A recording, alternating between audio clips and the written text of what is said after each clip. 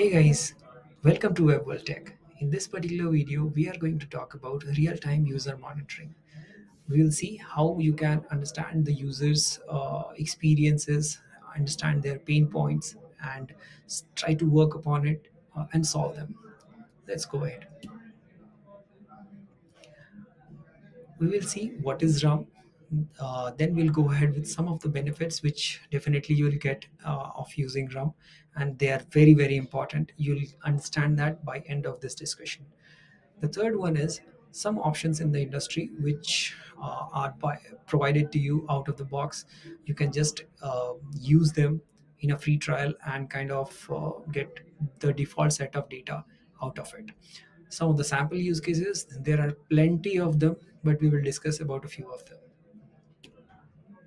So let's start with what is RUM. RUM stands for real time user monitoring. It is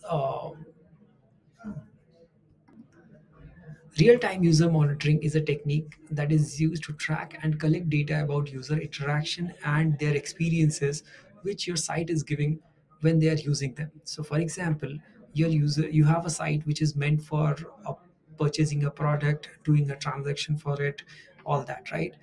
But what kind of experience it is giving it to different type of users in different networks, in a high-end phone to a low-end feature phone, what kind of experience you are giving it to them? Are they happy about it? Is it breaking due to some third party JavaScript, or by due to your own JavaScript there is a latency?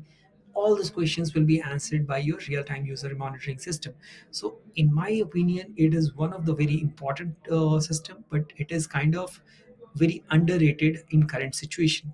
So why I am saying this statement is because, for example, you are building any application, definitely by default in the architectural discussion or while executing this application, you will build a proper mechanism of APM setup in that application, right?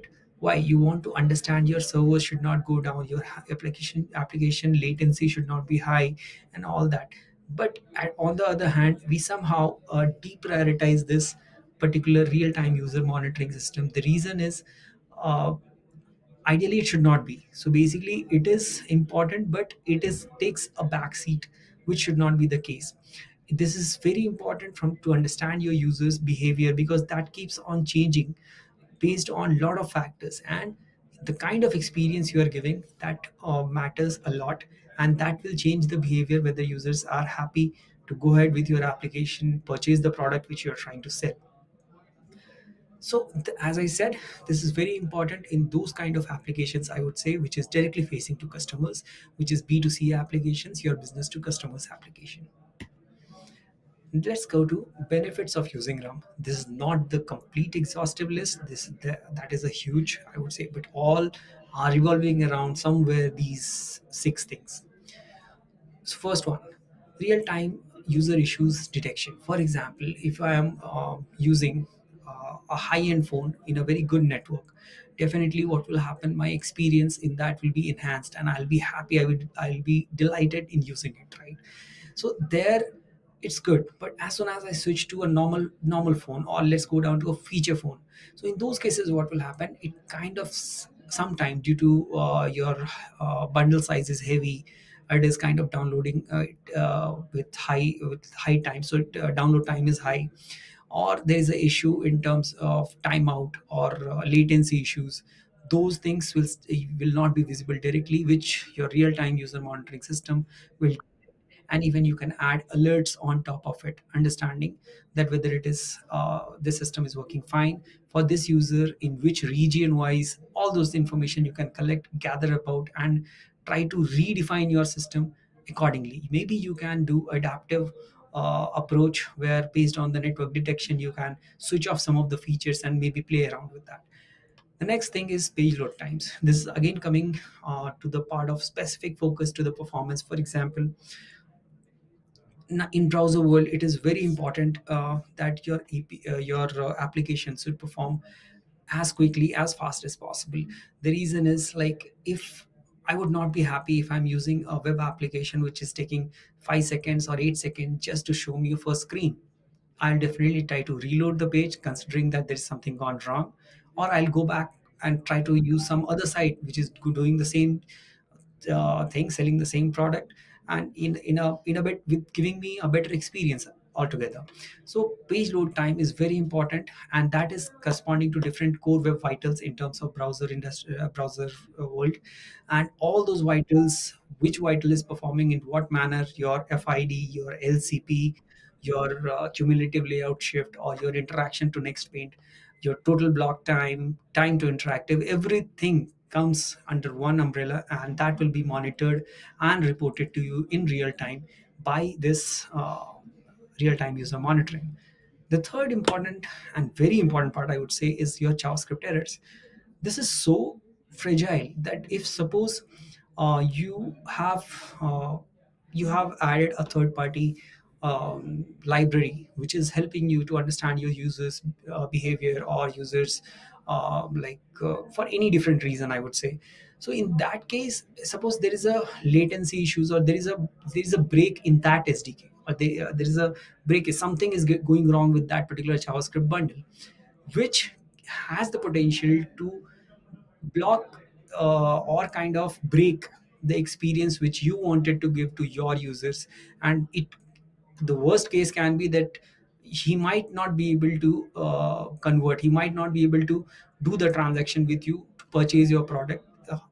There can be that situation, in which case then the whole um, purpose of having your application is not satisfied, right? User wanted to purchase but he was not able to because of some XYZ reason. And the very sad part is you will not even get to know, because this is happening on browser. It might would have thrown some console error, but you will not get to know about it. So in this case also, your best friend real-time user monitoring will collect that data, send it to you immediately. Now it's up to you to how to act upon it, collect it in over a day or fix it immediately. But in the earlier situation without RAM, I think we were playing blind. We don't know if something is happening wrong or not. The other part is user behavior. As I mentioned earlier, different application, it's not completely a behavior perspective, but yeah, it will give you that understanding. For example, if you have an application, as I mentioned earlier, to purchase a product, you're selling something and users are purchasing it. In that case, you go to some tier 2 cities where the coverage of the devices which is being majorly used is not that latest high tech, which is giving the maximum optimized performance and all that. Plus the networks are also very flaky. In those cases, your users behavior will be completely different. You will see multiple sessions being created, multiple reloads are being done. You might think that there can be definitely that users are not able to understand the flow, or even if they are, there might be certain different reasons why they are reloading the page. But there are many situations they are reloading because they are not able to use it properly. In that case, again, real-time user monitoring will tell you that the same application which is working best in a good device in a good network might not work in a tier 2 city because of some XYZ reason, or same network issues, or a low end phone, feature phone, anything as such. So in that case, basically, we have to kind of play around with it and smartly with this data, and understand what is bare minimum which you should give it to these kind of users, and that too in a very light manner. The last one here is getting the browser and the device data. This is not something like a complete information. This is just the metadata which is very beneficial for you. That will help you in terms of understanding what kind of devices your users are using majorly, so that what kind of browsers your users are using majorly. There are a lot of times we use nowadays different kind of libraries and all. These libraries has its own issues, so those things can be understood properly. If something is breaking in some different versions of other browser, your real-time user monitoring will tell that, and you can actually go ahead and fix it. And we have multiple instances like that. Different options which is available in industry, I'll just call out a few of them, but there are plenty and all are good. I would say it depends on what kind of use case you want to cover. Some is good in one area, some is good in some other section. So elastic stack is the first one. I'm like highlighting it out. I have used it personally and it has worked very well for me. And I would say this is so what to say, friendly in terms of, or easy in terms of using it, configuring it, that you can play around, you can create custom dashboards, custom visualization with the data. Plus they have a initial by default set of standard information, I would say, which will definitely help you about the all the vitals, performance, your device details, your standard details. The next is New Relic. It is very enhanced, very quality product. I like that also. It again gives the similar kind of information, but in a different manner and very beautiful manner. Sentry is something which I have explored a little bit, but my first impression is very positive on it. You can go ahead and try it out. Now, the interesting part, sample use cases. So I know many of you would be thinking about that. Which use case? Tell me exactly. Okay, I'll tell you that. So, use case wise, first use case would be, I would say, uh, there is a situation that one of the major feature which you have given in your product purchase cycle, that is not working well for only very certain set of users. You might think it's a user behavior, maybe those areas or those geo users are not interested about it. But suddenly you got to know that they are interested based on your offline visit or something, but they are not able to use it. Just think about it, how much time, like it, but they are not going to come and tell you. Users will never come and tell you that this is, we want to use it but we are not able to. They will go to some other competitor site and use it, right? So this information, again, if you would have installed ram, your ram would have told that this is not working for them. Instead of that, they are not willing to use it. The second instance I'll call it out is like, you